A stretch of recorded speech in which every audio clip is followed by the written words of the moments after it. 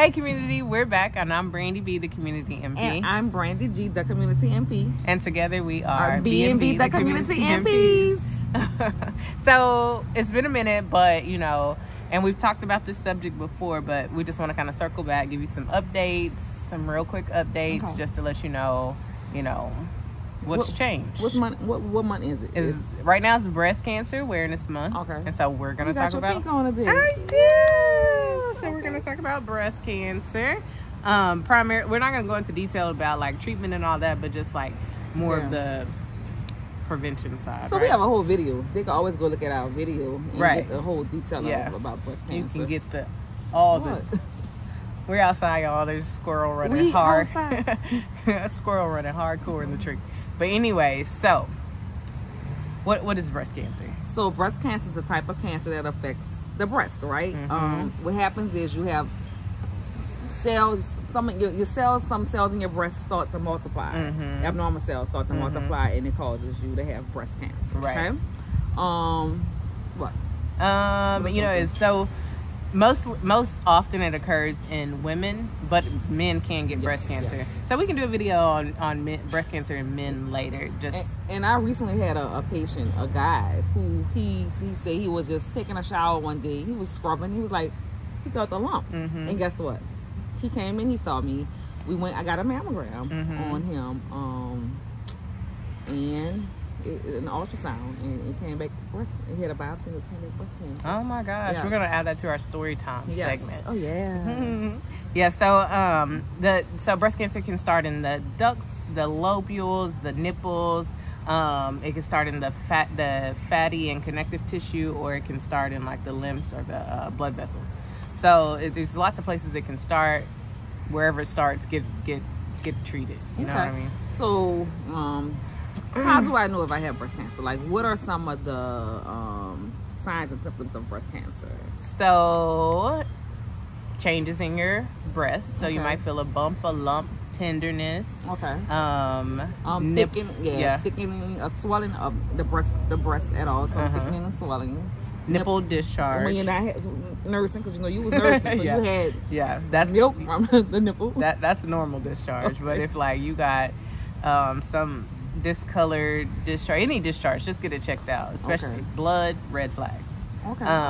But yeah, pain, redness, you feel like the nipple might just be tender, anything that's abnormal that you usually don't feel in your breast. Then a lot of time when I see a patient who come in who hasn't had a screen for breast cancer and may have breast cancer, I see like a pulling around the nipple, like it's like it looks like it's an indentation, or it's really tight around the nipple. Yeah, I done seen that a lot. A lot of patients also. Yeah. So what can you do to screen yourself for breast cancer?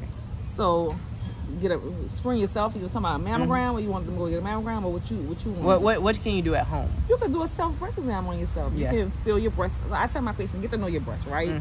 Touch yourself, or let your partner touch up on you, okay? So but it's got to be the same partner, so it can be consistent. You know what I mean? You funny. But so you can get to know your breast. So when when you feel something abnormal, you'll know that this wasn't there last month, or I didn't feel this last time I touched my breast. So I tell my patients that. And it's good to do that, in or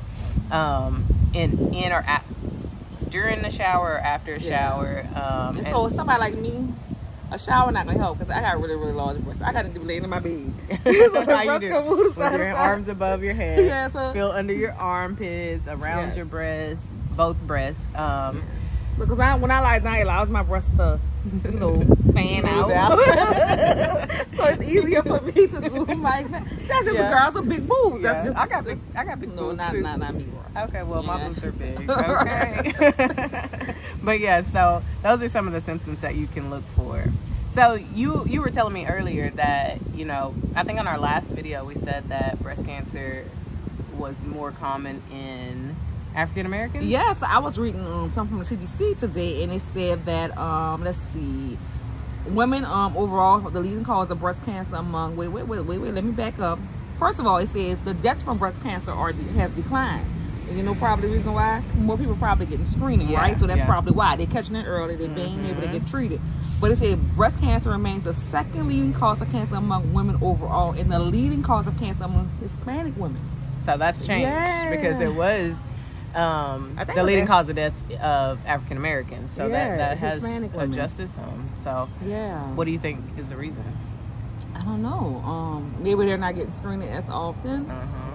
Then you got to think about, some people may be undocumented. You may not be able to get the medical care that you need. So they depend on free screening centers, mobile mammograms, in communities that that offer those. Yeah, and you can always check like your local health department. Yeah, health department, the community hospitals and stuff, to see like what services they offer if you need to get screened but you are having difficulty getting that done. So you tell me, what is the screening for breast cancer? A mammogram. Okay. So what is a mammogram? So a mammogram is when you go in, they look at your boobs, they smash them in the machine. Yeah, it's painful. So don't go when you're on your period or close to being on your period, because baby, listen, don't do it while you're breastfeeding. Those are times when your breasts are like most tender and it's gonna hurt the most. So, but then there's ultrasound. Sometimes if they see something abnormal, they may want to get an ultrasound just to get a better picture. And then MRI. I've seen that MRIs are more common in women with like dense breast tissue. And speaking of dense breast tissue, what is that? All right, so your breast has like 3 different types of tissue, right? What it is? Fatty, glandular, and fibrous. Yeah. So you should have more fatty tissue, correct? So when you have dense breast, you may have not as much fatty tissue, but may have more glandular or fibrous tissue. Yeah, tissue in your breast. So so a lot of people get scared because they say, oh, we need to do an ultrasound, we need to repeat and do an ultrasound. But a lot of times when they do the ultrasound, they just say that your breast is just dense. Yeah. So therefore, we couldn't see all the fatty tissue, so we wanted to do an ultrasound on your breast. So did you know that having dense breasts puts you at higher risk of having breast cancer? Oh, you telling me something? Yeah. Yeah. So some of the other risk factors that we really can't control is like age, genetics, the dense breast, personal family history of breast cancer or ovarian cancer, previous radiation exposure, and then this is new for me. So it's exposure to DES. DES was a drug that they gave back in like the 1940s to 1970s to women to prevent them from having miscarriage. So if you fall in that range, and you may have taken that medicine, so it'd probably be good for you to definitely get your breast cancer screening done. Okay. Want to talk about risk factors that you can modify? All right. So weight. Making sure you're not overweight. Exercising. I started back exercising after 18 months. That's horrible. Let's see. Having what else? Alcohol. Alcohol. Cutting out alcohol. Hormone replacement therapy puts you at higher risk. And that's popular now. Hormone replacement therapy is really popular. Yeah, because people go, even like they get those pellet injections. I mean, not injections, but insertions. And then reproductive history. So if you had your first baby after 30 and you never breastfeed, then that puts you at high risk for developing breast cancer. Yes. That's why I was like, let me go on a breastfeed. Let me breastfeed this baby. That's why you breastfeed your baby? No, but I wanted him to have the best nutrients. But also, I mean, benefit for me too, right? So when should I get screened? Like, when should I get screened for breast cancer?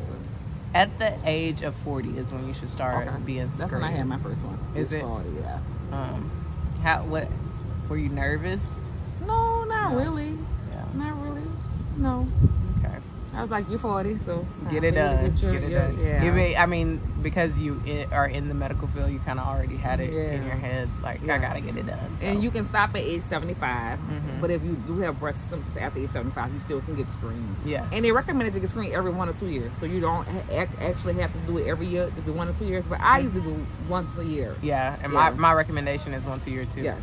So I'll be 40 next year. So then She young. I'll get a baby. I'll get my first. Well, it actually won't be my first because I had one before. But why you had one? I had a lump, but we'll save that for story time. Okay, I'm about to say. Okay, we'll save that. We'll save that for story time. But so get. Okay. Oh, and you can get screened earlier, like I had to, if you have symptoms or family history of breast cancer, especially a first degree relative, right? Yeah. Mom, siblings, Yes. Yep. Okay. So I mean, I think like we said, we've gone over this stuff in the past, and I think our previous video was probably more detailed. Yeah. And this so is a conversation. yeah, so if you want to go back and listen to all the deets, check it out on our YouTube channel. Yes. Oh, what else, B? Is there anything else? I think we done covered it all. I think so too. So just get your screenings, because early detection is the best detection. Yes. Earlier you're detected, the more likely you survive from it. Yes. Right? Yep. Yeah. So disclosure. Tell the people. What? Oh, girl, the disclosure. Okay, so this information is only for educational purposes. Okay, it's not to replace you going to your primary care provider, and getting your screening. Share with your friends and family. That's what it's for. And why we do this? Because community is our beauty.